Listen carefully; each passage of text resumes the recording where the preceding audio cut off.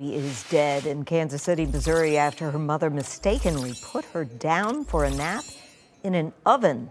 25-year-old Mariah Thomas is charged with endangering the welfare of a child. According to prosecutors, first responders saw burn wounds on the infant's body and declared her dead at the scene.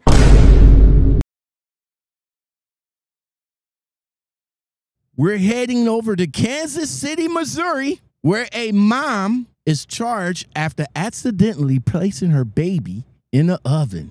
Let me stop the show. How can you accidentally place a baby in the oven? Like, how do you accidentally do that? That's crazy. Help me understand. Help my warped mind understand accidentally placing a baby in an oven. Girl. Let's find out. No more wasting time. Let's get it. Hold on. A Kansas City mother was charged in the death of her 1-month-old baby after she allegedly accidentally placed the child in the oven instead of a crib. Mariah Thomas, 26 years old, was charged with a Class A felony of endangering the welfare of a child in the first degree in the death of her baby. Around 1:30 p.m. Friday, Kansas City police responded to a report of a non-breathing infant at the residence, according to charges filed by the prosecutor. They arrived to the scene to find a 1-month-old child with apparent burns and thermal injuries lying in the car seat near the front door. The police were told the mother of the child was putting the child down for a nap and accidentally placed the child in the oven instead of a crib. Oven is in the kitchen. Crib should be somewhere else in the house, i.e. living room, dining room, bedroom. Oven. Is this the kind of oven that you will open oven and slide stuff in there oven? Or is this like one of those slow cooker ovens that be on top of the counter? Which oven are we talking about here? Like, how could you misconstrued a crib over an oven? Help me out with that, people. Help me understand that. I need some understanding. Instead of the crib, big round crib, oven, a crib. Kansas City Fire Department and EMS responders who were also present on the scene rendered aid and declared the infant dead at the scene. Thomas' parents, with whom she lived, told the detectives that they were at work when the incident occurred. As per charging documents, the suspect's father told the police that his daughter called him around lunchtime asking him to rush back home because something was wrong with the baby. He said when he arrived back home, he could smell smoke inside the house and found his granddaughter deceased. When Thomas' father asked her what happened, she said, and I quote, "I thought I put the infant's name retracted in the crib and I accidentally put her in the oven." How? The grandfather, the father has to be standing there dumbfounded. How old are you again? Let's rewind. 26 years old. It's just like you said, drugs. Had to be. Gotta be. Cocaine is a hell of a drug. Cocaine wouldn't do that. Bro, it gotta be. Habituates would do that. Habituates. Habituates. Yeah. Got bitch in the name. This is a suspicious death investigation at this time. The Kansas City police, in a statement, quote, "Detectives want to make sure that they gather all the evidence with this opportunity to ensure that the case is able to be investigated in the event of a medical examiner rules the cause of death a homicide. It is not yet clear that if Thomas has enlisted an attorney. According to Missouri state law, she could face more than 10 years to life in prison. No, you deserve under the jail. They ain't no. That's a death penalty, ain't it? Right? No, that's a death penalty. Right. That's premeditated. Well, okay. Let's not get ahead of ourselves. maybe. I don't know about pre-mix. Yeah. Maybe, like she said, accidentally put the infant in the oven by mistake. Yeah, I don't get. How do you do that? Maybe. And a good defense attorney could play the insane card, right? Yeah. Insanity. I think that's what her defense is going to go with. Her defense is going to go with that. Okay. He's going to have to go with insanity. He has to. Because, again, we can't say if it's premeditated because in her release statement, she says she accidentally put the baby in the oven.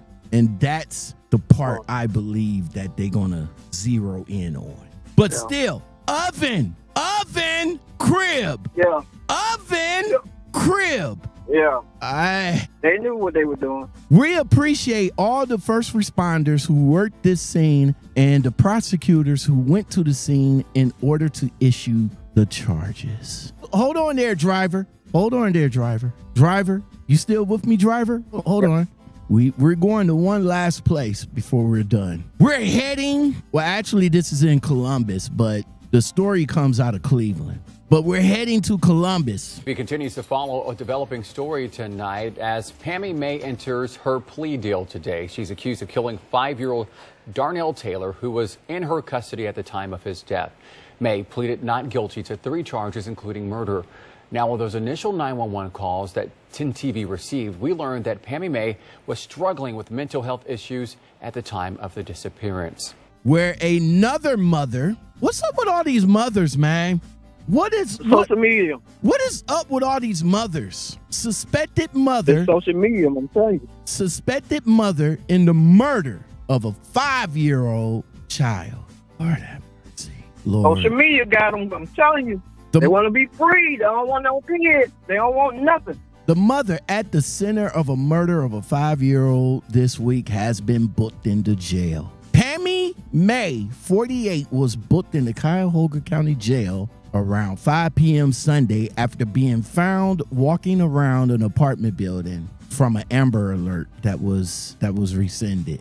She was booked on charges of murder, child endangering, kidnapping. Maye is charged in connection to the murder of 5-year-old Darnell Taylor. Maye was the legal guardian of Taylor at the time of his death. An Amber Alert for Taylor was also canceled as of 4 a.m. Friday morning. The alert just started after 3 a.m. Wednesday. Police say Pammy was arrested by the Brooklyn police around 9:30 after a business owner reported a woman walking suspiciously around the building. Brooklyn police reached the woman and said that she was distraught and crying. She was treated at the hospital and then arrested. During an interview, police got the location of Taylor's body.